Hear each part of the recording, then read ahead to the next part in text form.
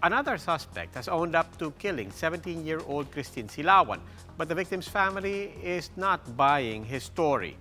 Jem Avancenia has the story. Renato Lienes was initially arrested by Lapu-Lapu City Police for violating the election gun ban.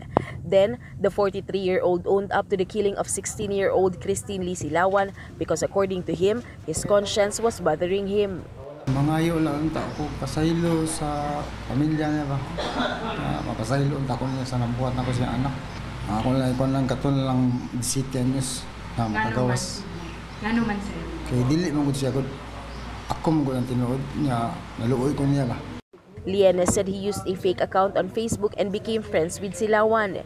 After 4 months of chatting, they decided to meet last March 10. But Christine got disappointed after seeing him. Lienes said he got mad when Silawan refused to have sex with him. This is why he stabbed her with a scissor and skinned her face. Lienes said he only imitated what he saw online. Yung mga doktor lang yung makita ko yung binabalatan. Mahilig kayo mag-internet, sir? Oo. But Silawan's family is not convinced with the suspect's confession. Dili mo to anak, kaning gitero, si Lienes. Oh, kanang Lienes. Dili mo mo to, oh? Dili mo to. Kailan ko kaya na nyo? Oo, sige. Dili mo to. Ngano, sir? Bisa panginhan, di to. Kuritaan niya, makahimo anak.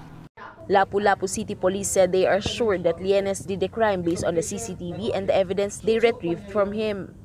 I believe 100% na siya na talaga dahil una, bago pa namin siya na-aresto, kumplito na ang aming ebidensya. In fact, it could stand already in court. Ang aming mga dossiers, ang aming mga information